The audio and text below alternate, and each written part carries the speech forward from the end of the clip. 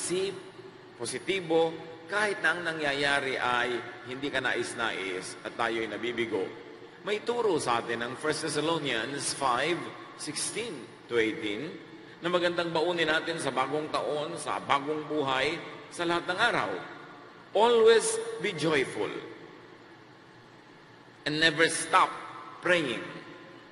Whatever happens, keep thanking God because of Jesus Christ.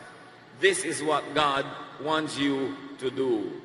Lagi daw magkaroon ng malalim na ligaya at huwag titigil manalangin.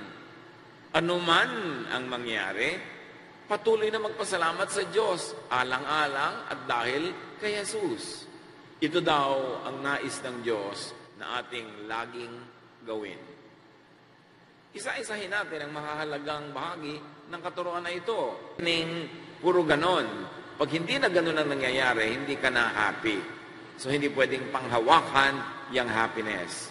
But joy is persistent peace with whatever reality, event, or situation at hand. Yung joy, yun ay napakatibay na kapayapaan maski ano pa ang nangyayari sa paligid. Maski anong kaganapan, maski ano ang sitwasyon. Because joy does not depend on sensuality, yung sa senses. Hindi umaasa ang joy sa nararamdaman, natitikman, nalalasap, nakikita, naririnig. Dahil maaaring yung mga nalalasap, nakikita, naririnig, pangaampasukan ng lungkot. Hindi umaasa ang joy dyan, hindi umaasa ang joy sa experience. Na magandang experience ko, therefore, magiging joyful ako. No. Pwede ka lang maging happy kung happy yung experience, pero pag unhappy na yung experience, ano mangyayari? Unhappy na ang iyong feeling. So joy is what the Bible teaches us to aspire for. And joy depends on faith. On what kind of faith? That God is in control, and that God is good, and that God loves you no matter what the situation around is trying to make you believe. Na kahit bumabagyo o maaraw, mahal ka ng Diyos. Kahit may baha o may tagtuyot, mahal ka ng Diyos. Kahit masagana o meron kang karukhaan sa sandaling ito, mahal ka ng Diyos, alam ng Diyos ang kanyang ginagawa, at ang lahat ng pinapayagan ng Diyos na mangyari sa iyong buhay ay siyang talagang mabuti para sa iyo kahit yun ang kabaligtaran ng kagustuhan mo sa sandaling ito. Joy depends on spirituality, hindi sa sensuality. Ang senses, malamig lang ang panahon sa loob ng kwarto mo kung nakabukas yung aircon o merong electric fan. The moment in-off mo yung aircon o ng tubig, hindi niaasa sa ganda o pangit na naririnig. Yung joy hindi natitibag ng anumang nangyayari sa labas. Kahit nagkakaroon ng karamdaman, meron tayong mga mahal sa buhay na sumasakabilang buhay, hindi naman tayo nagsasaya. Pero hindi tayo nababagbag ng sobrang lungkot dahil meron kang matibay na tinatawag na joy sa loob ng iyong puso. At yon ay nakasandal sa iyong pananalig sa Diyos na anuman ang nagaganap ay alam niya. At kung alam niya at pinapayagan niya, therefore, hindi yun talaga masama para sa iyo dahil mahal ka ng Diyos. So hindi ka laging natatakot, nangangamba, at nagdaramdam at dinaramdam mo ang mga nagaganap kasi matibay. Hindi ka madaling matunaw na parang yelo. Hindi ka madaling kumulo na parang tubig. Very, very stable. Yun ang nagbibigay sa tao ng tining ng loob. At kung hahanap tayo siguro ng Tagalog na halos sa equivalent ng joy, isa yung tining ng loob. Ano man ang nagaganap sa labas, matining ang iyong loob. Hindi siya naliligalig, hindi nababagabag, at yun ang mahalaga. Kung iaasa natin sa mga nangyayari sa labas, ang kalagayan ng ating emosyon, ng ating espiritu, kawawa naman tayo dahil araw-araw may bagyo, araw-araw may problema, araw-araw may kakulangan, araw-araw may sakit. Kaya ang mga anak ng Diyos ay hindi doon umaasa. At sabi ng 1 Thessalonians 5:17, never stop praying. Gusto mong tumining ang iyong loob? Hindi ka umaasa sa mga happenings, sa mga events, sa mga outward occurrences for your well-being. Never stop praying. Huwag titigil ng mananalangin because prayer changes the situation. That is when God grants you what you want. But more importantly, prayer changes your mind, your heart, disposition, your attitude, the attitude of the person praying. Dalawang bagay ang pinakamalaking nahihita ng nananalangin. Number one, maaaring mabago ang sitwasyon niya at umayon ito sa kanyang kagustuhan. Pero ang totoo, bihirang ganito ang nangyayari. Kung ating bibilangin ang ating mga dalangin, kung ating gugunitain ang ating mga lahat na pinagdasal, mas madalas hindi naman talaga yung hinihingi mo ang nangyayari. At bakit ganon? Kasi merong mas mahalagang nagaganap kung tayo nananalangin. Kung bubuksan talaga natin ang ating puso sa pagkilos ng Diyos at ng Espiritu, ito ay ang nagbabago ay hindi yung ating paligid, kundi ang ating kalooban. Ang taong babad sa panalangin, siya ang nagbabago, hindi ang sitwasyon sa labas. Kung tamang manalangin, halimbawa, dasal ka ng dasal, baguhin niyo po ang aking asawa, baguhin niyo po ang aking biyanan, baguhin niyo po ang aking anak, ang aking magulang. Kung bibilangin natin ang mga natupad ng ganyang dasal, mas marami ang hindi. Kasi dapat mas ipinapanalangin natin, baguhin niyo po ako.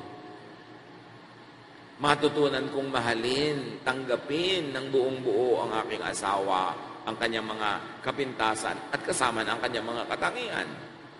Ganon din sa aking biyanan, anak, magulang, kapatid, kaibigan, kakilala. Yung dasal lang mabago ang traffic. Natupad na ba? Pero mas madaling yung pagdasal mong baguhin niyo po yung attitude ko na huwag akong mainis, huwag akong magalit, magkaroon ko ng oras na magbulay-bulay kung nasa traffic ako, manalangin. At kung lagi ako nagugutom sa traffic, kaya umiinit ang ulo ko, matuto ako magbaon ng konting biscuit o konting inumin na baon-baon ko. Baguhin ko ang buhay ko. Baguhin ko ang pag-iisip ko. Hindi ka pwedeng dasal na Diyos ko, sana po umaraw ngayon. Kasi yung mga iba, ang panalangin nila ay huwag umaraw para hindi sila masunburn. Hindi mo pwedeng idalangin na huwag naman umulan kasi may party ka. Kasi yung mga magsasaka, ang dalangin nila ay umulan para madiligan ako ng mga halaman. Mas mabuting manalangin na iayon niyo po ang aking kalooban sa inyong mas mataas na kalooban. Na kung ano man ang nangyayari, hindi ako makipag-contest, makipagtunggali, makipag-away sa nangyayari, kundi tanggapin ko. Dahil alam kong kayo'y Diyos, kayo ang nagpapatupad ng mga bagay na ito, naiintindihan ko man o hindi kung bakit nyo ginagawa ang mga bagay na ito, ay matanggap ko ng maluwag sa aking puso. At yung pagtanggap ng sitwasyon, hindi yung pagpipilit na baguhin ito, ang nagbibigay sa atin ng joy. When we learn to be contented with whatever is at hand, it doesn't mean na hindi na natin babaguhin ang pangit na bagay, hindi na natin paaasensohin ang hindi maasensong bagay, na hindi na natin aayusin ang di maayos sa mga pamamaraan. Yes, we change whatever we can change as far as the powers given to us by God can do it. But we accept what cannot be changed. And the prayer is for us to know which can and should be changed, and which can and should just be accepted, at least at the moment. Mahirap yung halimbawa ay kalabaw na nakikipaglaban sa kanyang araro. Mahirap yung kabayo na nakikipaglaban doon sa renda ng kanyang kalesa. Mahirap yung buhay na lagi kang nakikipagtunggali kung ano ang nandyan sa iyong paligid, na hindi mo na mabago-bago, hindi nawawala ang tension, laging may stress. Pray for the right things. Yes, pray that things will change for the better and do what you can to make them change for the better, but pray also to God to give you the wisdom to accept what cannot be changed or should not be changed. And that is a source of joy. Never stop praying. Kahit sa mga bagay na ayaw natin at nagbibigay sa atin ng problema o naiinis tayo o tayo'y nai-stress, ipag-pray pa rin. Hindi man mabago yon kung bukas ang iyong puso sa Espiritu ng Diyos, nagkakaroon ka pa rin ng comfort na at least naibulalas mo, nailabas mo ang iyong niloloob, nasabi mo sa Diyos, hindi man ibigay sa iyo ang gusto mo, gumaan na ang iyong pakiramdam, patungo ka na on your path to joy. Think and say that prayer is therapeutic. So niya, alam mo, kahit naman hindi ibigay ng Diyos yung hinihingi ko, makapagdasal lang ako, lumuluwag na yung dibdib ko. Parang ganun din pag may problema tayo, naihinga mo sa iyong kaibigan, kahit hindi naman siya nagpayo, wala naman siyang nasabi, naihinga mo lang, lumuwag na ang iyong dibdib. At yun ang tunay na mahalaga.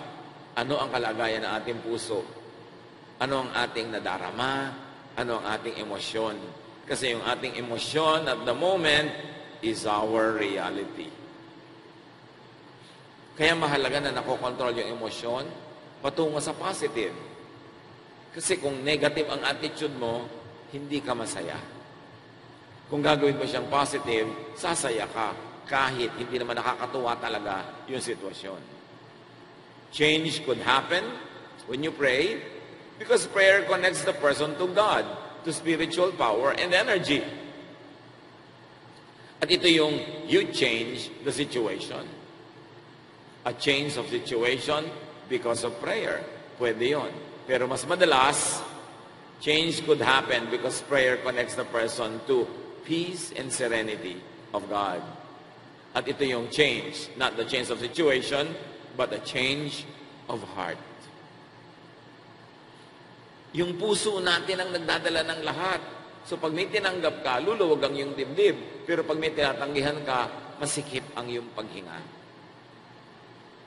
1 Thessalonians 5:18, whatever happens, keep thanking God because of Jesus Christ. Hindi tayo daw mamimili. Ano man ang mangyari, patuloy na magpasalamat sa Diyos, alang-alang kay Jesus. Nabigo ka sa iyong pangarap, hindi ka nanalo sa contest. How can you keep thanking God because of Jesus? Well, because of Jesus Christ, you are saved. You belong to God. And you inherit heaven, so whatever happens, you're already a winner.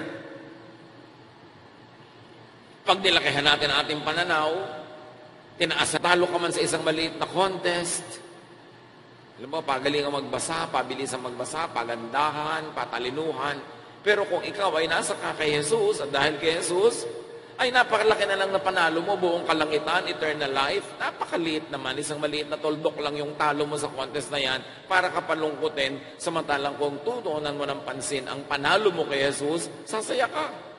Yun ang sinasabing, keep thanking God because of Jesus Christ. Dahil ano man ang sa tingin mo inalugi ka, ay panalong-panalo ka pag naalala mo kung ano ang ibinibigay sa iyo ng Diyos sa pamamagitan ni Jesus. Buhay na walang hanggan, the inheritance of heaven, na ikaw ay tagapagmana ng Diyos ng lahat-lahat ng kanyang nilikha, liliit yung lungkot mo. Pero pag yung lungkot mo ang yung tinitigan, palaki yun ang palaki. Kasi alam nyo, kahit anong tinititigan, yun ang lumalaki sa ating pananaw. So ang sabi, ang titigan mo si Jesus. Ang titigan mo ang kalangitan, ang iyong buhay na walang hanggan, para malaman mong oo, napakapalad mo sa buhay at napakarami mong dapat ipagpasalamat. Kahit sa sandaling ito, nabigo ang iyong munting pangarap na maging binibining kangkungan. Na manalo sa takbuhan, manalo sa pabilisang manahe, o kung ano man yun. Kasi pag doon ka lang nakatuon, lumalaki ng lumalaki yon at ang lumiliit ay yung dapat ay malaki. Yung buhay na walang hanggan, yung pagiging anak ng Diyos.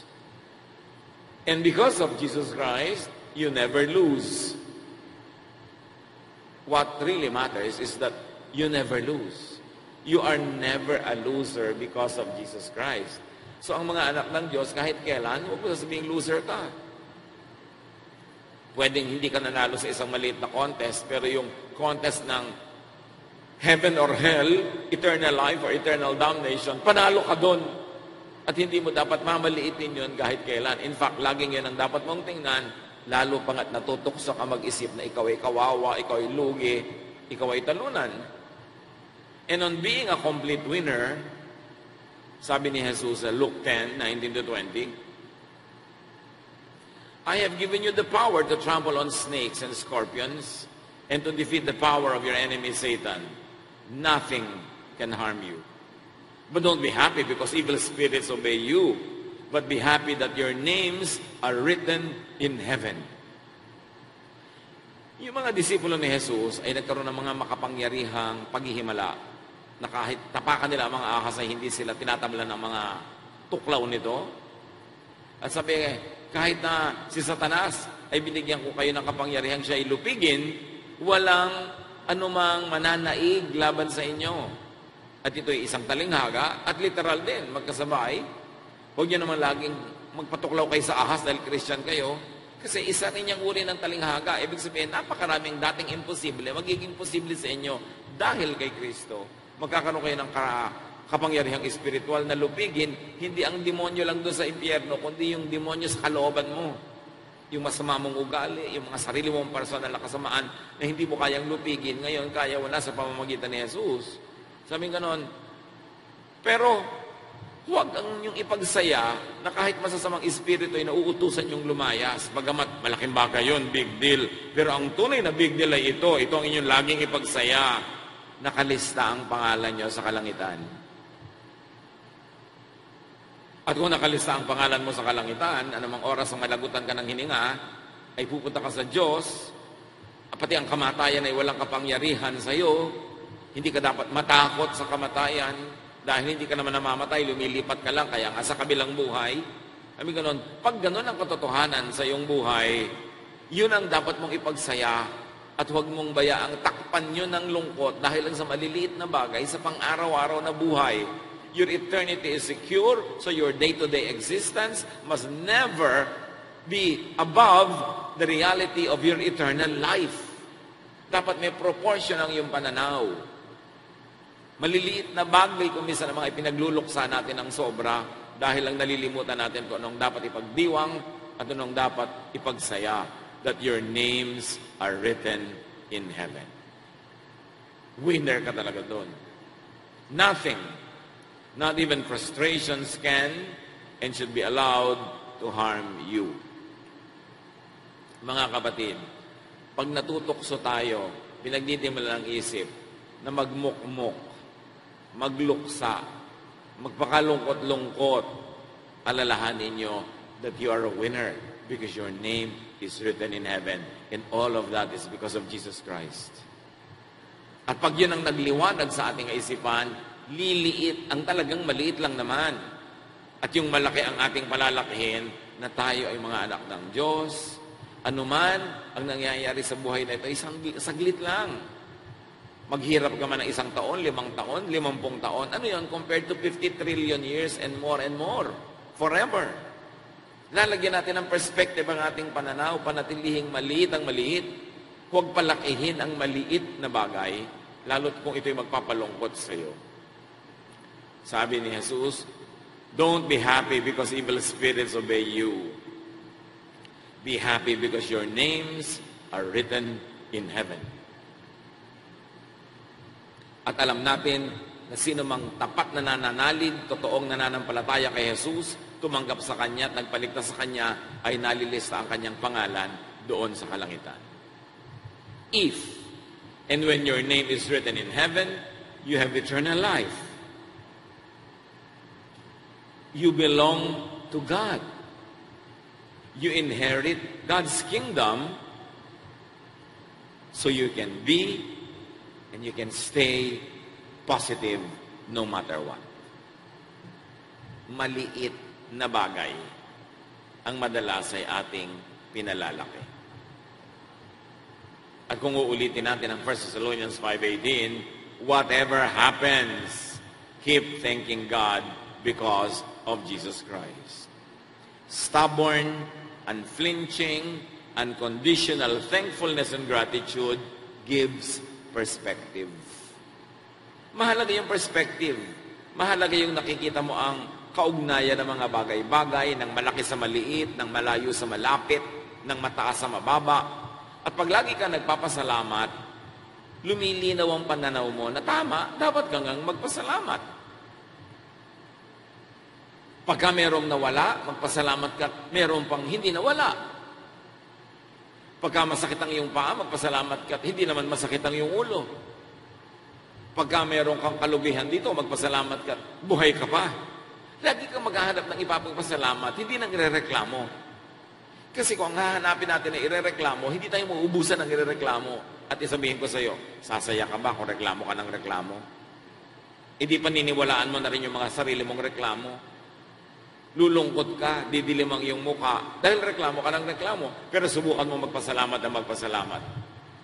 Kung hindi naman, makonvince ka na totoo nga, napakarami pang dapat ipagpasalamat. At yun ang magiging pagmumula ng iyong kasiyahan. Unconditional thankfulness fills the heart with joy and peace, no matter the circumstance. Ang masayang tao, yung may joy na malalim na kasayahan, ay hindi lang yung mayaman, kasi maraming mayaman na hindi masaya, kundi yung mayaman na mapagpasalamat na siya'y mayaman. Pero yung mayaman na reklamo ng reklamo na dapat mas mayaman pa siya, kahit mayaman yun, hindi siya masaya. Yung mahirap, ang masayang mahirap, ay yung mahirap na nagpapasalamat pa rin sa kanyang mga tinatamas at tinatanggap sa Diyos. Ang malungkot na mahirap, ay yung mahirap na nga, reklamo pa ng reklamo sa kanyang kahirapan, lalo siyang lulungkot. Hindi lahat ng taong malusog ay masaya. Maraming taong malusog, malungkot. Kasi hindi sila nagpapasalamat sa kanilang kalusugan at ang kanilang hinahanap ay yung irereklamo sa buhay. Pero yung malusog na nagpapasalamat, masaya yon. Pero alam niyo yung hindi malusog na mapagpasalamat, daig nun yung malusog na hindi mapagpasalamat. Kasi yung hindi malusog na mapagpasalamat ay masaya. Yung malusog na hindi nagpapasalamat, malungkot yon. So hindi talaga yung kalagayan mo ang mahalaga. Ang mahalaga, paano ka mag-isip? Ano ang nasa loob ng iyong puso? Reklamo ba o pasalamat? At walang reklamador na sasaya. At hindi ka rin sasaya kung ang lagi mong kasama, reklamador. Lagi niya sinisira ang magandang araw mo. Nasisiyahan ka na, tuturuan ko niya, hindi ka dapat masaya kasi may kulang pa tayo. Napakahirap na kasama yung reklamo ng reklamo. Kaya mga kapatid, suriin natin ang mga sarili natin. Baka reklamo tayo ng reklamo, napakalaki naman, pasangkrus tayo ng ating mga kasambahay, ng ating mga kaibigan at kasama sa buhay. Dahil hindi masarap kasama ang taong reklamo ng reklamo. Nasasarapan ka na nga. Sabi niya, anong masarap dyan? Tuloy, hindi ka na naman nasarapan. Nasasarapan ka na nga sana. Nag-e-enjoy ka na nga sana. Wow, malaki ang kita natin. Anong malaki? Mas malaki pa ang kita ng kapitbahay natin. Lumungkot ka pa tuloy. You need a little of that attitude to be ambitious and to be able to accomplish more. But you should know when to stop being unhappy with what you have. Kailangan ng tao mapagpasalamat. Daig ng mapagpasalamat na mahirap ang reklamador na mayaman. Kasi ang mahalaga hindi yung gaano karaming kayamanan sa labas ng kamay mo, sa labas ng katawan mo. Ang mahalaga, gaano kayaman ang iyong puso. Hindi mahalaga kung gaano kasarap ang kinakain mo. Ang mahalaga, gaano ka nagpapasalamat na kumakain ka. Kaya marami mga ang pagkain ang sasarap, walang mga gana. Nag-aaway-awayan sa kapagkainan. Nagtitikisan, ayaw mag-usap, ang sarap-sarap ng pagkain, mga walang gana. Kaya daig sila ng mga napakasimple ng pagkain, pero masaya dahil nagpapasalamat at may kinakain sila. It's not what you eat, it's your attitude that will make you happy. Kasi dapat, kung yung mga bagay-bagay talaga nagpapasaya, edi dapat ubod ng saya na ng lahat ng mayaman. At ubod ng lungkot na ng lahat ng mahirap. At alam natin, hindi ganun ang totoo. You define your happiness, you define your joy. It is never defined by things around you and outside of your heart. Kung minsan, may mga mahihirap na nangyayari sa buhay na mahirap magpasalamat. Pero, napakasarap magpasalamat lalo sa ganung oras. Ang ating pastor sa Day by Day New Jersey sa Amerika, dati, pastor natin yan sa Day by Day, isang church natin sa Saudi Arabia. At nung umuwi siya sa Pilipinas, Day by Day nasipit, si Pastor Cesar Pasinio. Matapos ang matagal niyang pagtatrabaho sa Saudi Arabia, nakapag-ipon naman sila mag-asawa ng ilang mga bagay, mga TV, mga component, mga gamit sa bahay, this and that, na pinaghirapan para ipunin. At maaaring hindi na nila inaasahan pang mapapalitan o makakabili sila agad ng kapalit nung umuwi na siya sa Pilipinas. So mahalaga yung mga bagay na naipon nila. Isang gabi, nakatulog sila, siyempre, at pagising nila kinabukasan, pinasok pala ng mga magnanakaw ang kanilang bahay. Tinangay ang napakaraming gamit. Ang dami. At siyempre, medyo pinaghihinaan na ng loob itong mga kasambahay, ang asawa ni Pastor Cesar. At magtataka pa sila, nagpastor ka na nga, naglingkod ka na nga sa Diyos. Tapos ganito pang nangyari sa atin, nanakawan pa tayo. Ang tagal-tagal natin itong inipon. Sabi ni Pastor Cesar, marami tayong dapat ipagpasalamat. Siguro itatanong ninyo, nanakawan na tayo, magpapasalamat ba tayo? Anong ipagpapasalamat natin? At sabi ni Pastor Cesar, salamat, ninakawan tayo, pero hindi tayo ang nagnakaw. Hindi kinailangang maging magnanakaw tayo. Hindi ba salamat? I mean, ganon. Ikaw, sa palagay mo ba ngayon yung nagnakaw, nagpapasalamat dahil nakanakaw siya? Hindi ba tayo ang dapat magpasalamat na hindi tayo ang nagnakaw? At salamat dahil may nanakaw sa atin. Ibig sabihin, kahit man lang sandali, meron naman pala tayong mga ari-arian na na-enjoy, kaya lang nanakaw. Pero salamat, na-enjoy na rin natin sila ng ilang linggo, ilang buwan. Salamat. Salamat talaga. At sabi ng Pastor Cesar, may isa pa. Ninakawan tayo, nanakaw ang TV, nanakaw ang component, nanakaw ang pressure cooker, nanakaw ito, nanakaw yun. Pero sabi niya ganun, andyan pa ang toilet bowl, andyan pa ang bintana, andyan pa ang kisame, nanakawan tayo pero may natira pa. So nagpapasalamat siya, may natira. At pagkatapos sabi niya, kinuha lahat ito, tulog na tulog tayo. Salamat tayo at di tayo nagising dahil baka pag naglaban tayo, napatay pa tayo. So salamat, buhay tayo. Wala tayong TV pero buhay tayo. Di ba salamat yun? At pag in-apply natin mga kapatid, itong ganitong uri ng attitude, ma-apply natin sa lahat ng nawawala sa ating buhay na dapat ay ikalungkot na ng marami. Pero kung lalawakan mo ang iyong pananaw, ang hanapin mo yung ipagpapasalamat. In fact, to make another chapter of this story, sa pagpapasalamat ni Pastor Cesar sa mga bagay na ito, makalipas ang halos isang buwan, may dumating sa kanilang bahay. Mga pulis galing sa Cagayan de Oro dahil sila taga Nasipit, Agusan del Norte. Malayo-layo ang Cagayan de Oro. Na huli doon yung nagnakaw sa kanila at umamin. O di dapat sugurin mo na yan, idemanda mo na, ipakulong mo. No. Si Pastor Cesar, bit ang kanyang Biblia, nagpunta sa kulungan, Bible study, si magnanakaw. At dinadala pa ng pagkain, dinadala ng damit, blah, blah, blah. To make a long story short, nung lumabas yung tao sa kulungan, naging member pa ng church. Well, hindi lahat ng storya, ganyan ang ending, no? Pero, laging may magandang ending kung bubuksan mo ang iyong mata. Yung pala, yung pagnanakaw ng taong yun ang naging dahilan para siya maligtas. E di, napakalaking gain because there is rejoicing in heaven for one sinner that repents over 99 others who do not need or who do not want to repent. Ang mahalaga lang mga kapatid, pag dumadaan tayo sa hirap, layuan mo yung pananaw. Tumingin ka sa langit, tumingin ka sa Diyos. Hindi nakatitig ka lang doon sa maliit na problema mo sa oras na yon. Kasi ang anumang tinititigan, sabi nga natin, ay lumalaki. Kaya ang titigan natin ay ang Diyos, ang kanyang kabaitan at ang kanyang kabutihan. Kahit pa nga yung pinaka-extreme na mga nangyayari sa ating buhay, liliit yon pag ikinumpara mo doon sa walang hanggang pagpapala na tayo ay anak ng Diyos. Na nakalista ang pangalan mo sa kalangitan na ikaw ang tagapagmana ng Diyos. Sabi ng 1 Thessalonians 5:16-18 na ating binasa, always be joyful and never stop praying. Whatever happens, keep thanking God because of Jesus Christ. This, being joyful, praying, and being thankful, is what God wants you to do. At ang Diyos ay marunong Kung yan ang ipinapagawa niya sa atin at gusto niyang gawin natin, yun ang mabuti. Pakinggan natin, sundan natin, maski hindi natin laging naintindihan. Philippians 4:6-7, don't worry about anything, but pray about everything. With thankful hearts, offer up your prayers and requests to God. Then, because you belong to Christ Jesus, God will bless you with peace that no one can completely understand.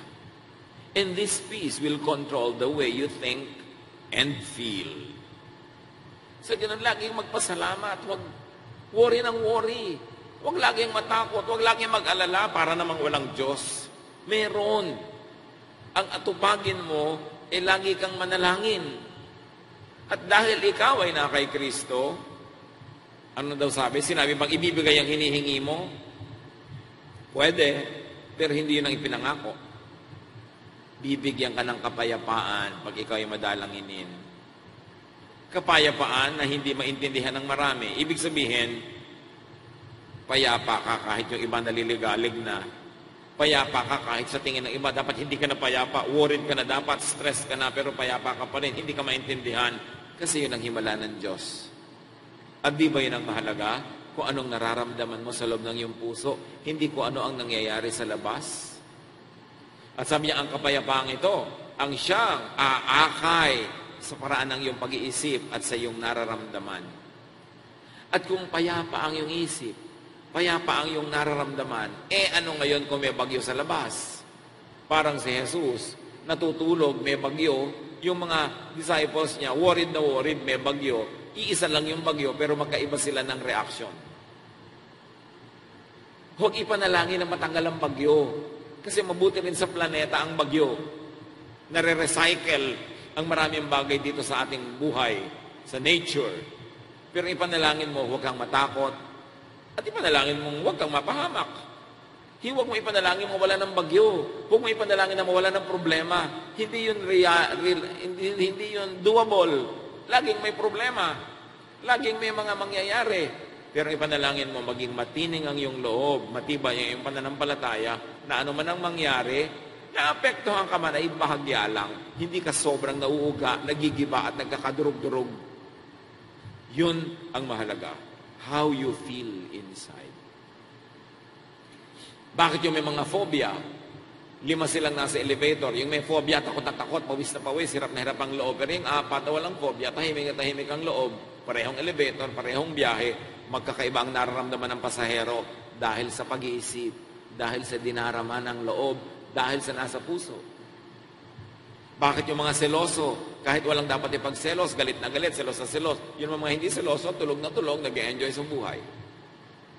Ba't yung mga matatakotin at mapag-alala? May kasambahay ba kayo na alalang-alala na kayo at bumabagyo, gumigiba na yung bahay, siya tulog na tulog? So sa palagay niyo, sino talaga mapalad? Siya o kayo? Yun nagsabi, ha?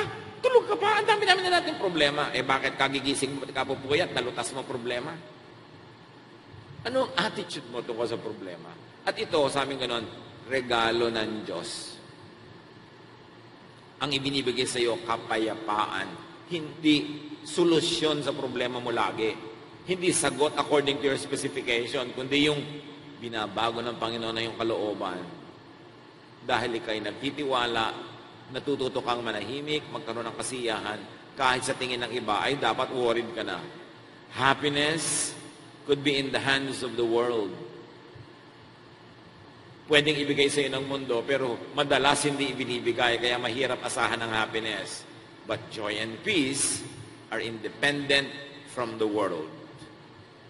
Ang happiness, kung maganda ang binibigay sa iyo ng buhay, pero ang joy, maganda mat hindi sa paningin mo, tahimik at payapa, yun ang pagpapala ng Diyos. God blesses believers with peace beyond human understanding. With peace that can control the way you think and feel. And what you think of and what you feel is your reality. Kaya dapat, yun ang dinedevelop natin, what we think of and how we feel. Because that is what really affects our existence. Thoughts and feelings are everything. Kaya yun ang dapat mabless, pag-iisip, nararamdaman.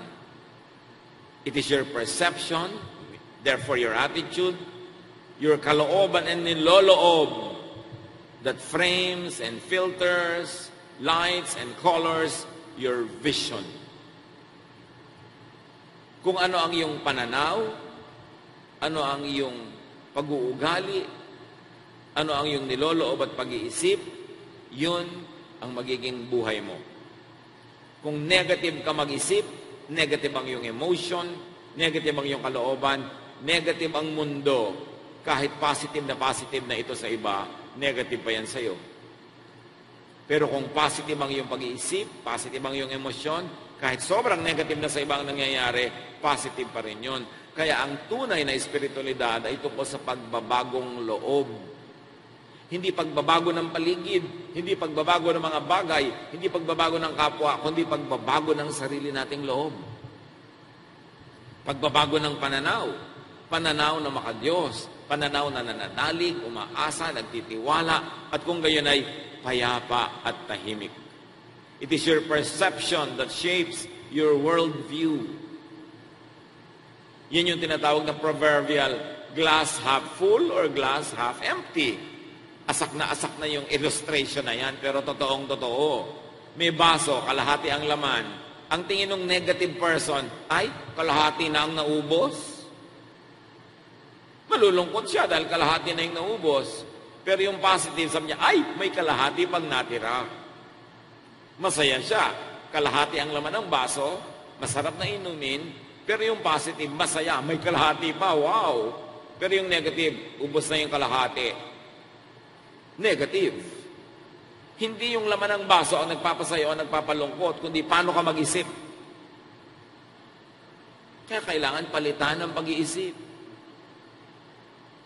Kung minsan, hirap na hirap ka dahil yung kabiyak mo sa buhay, wala sa feeling mo, nasa abroad, kinailangan lumayo para magtrabaho, paano ka magiging positive?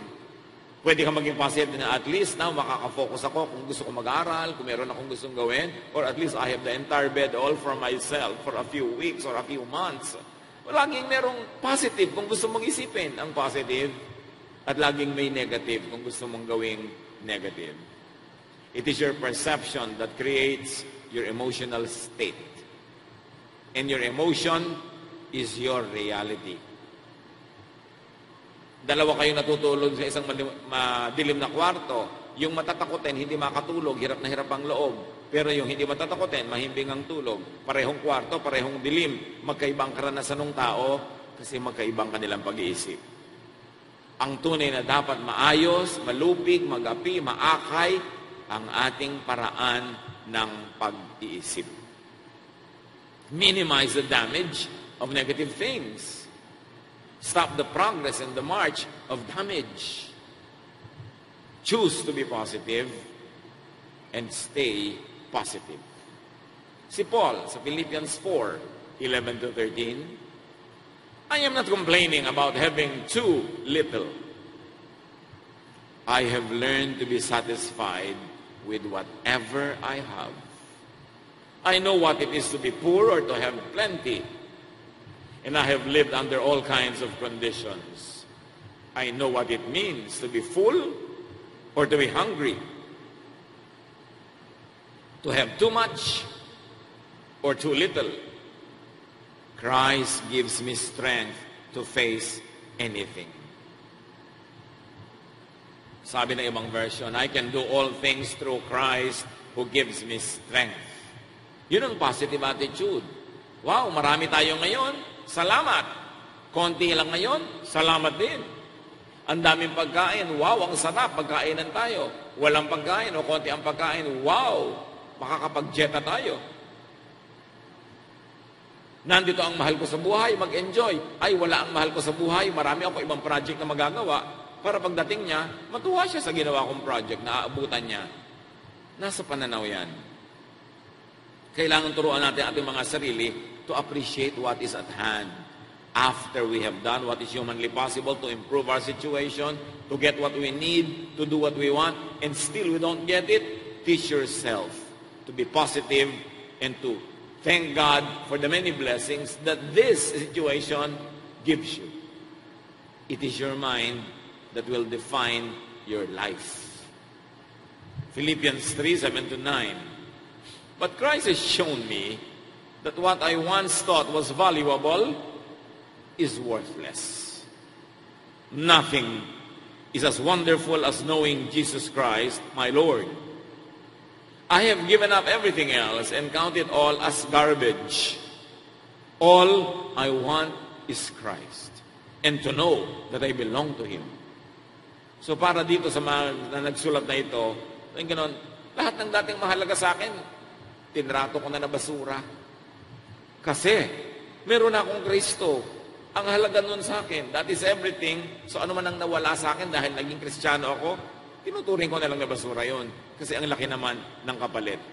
Ang gustong-gusto ko na lang talaga lagi si Kristo. At laging maalala na ako ay sa Kanya. At pag yun ang laman ng ating isip, anuman ang sa tingin natin ay negative, kayang-kayang takpan ng napakalaking positive that your name is written in heaven. Tanggapin ang hindi pwedeng palitan. Palitan ang pwedeng palitan, pwedeng baguhin, pero hindi mabago, tanggapin. That is the way to live. Maiksi ang buhay ng tao. Kung uubusin natin sa reklamo, kung uubusin natin sa paghahanap ng wala naman, lagi lang tayong malulungkot. Samantalang meron namang nandun na dapat ipagdiwang at ipagsaya. Ama namin, turuan niyo po kami kung paano gagawing realidad sa buhay namin ganito mga magtatayog at magagandang prinsipyo at pananaw. Turuan niyo kami, Lord, to be positive because we belong to you. Ano man ang mawala sa amin dahil kami nasa iyo at kayo nasa amin, ay wala kaming kalugihan. Walang kalugihan na big enough that should make us sad for so long, that should give us depression or should give us hopelessness.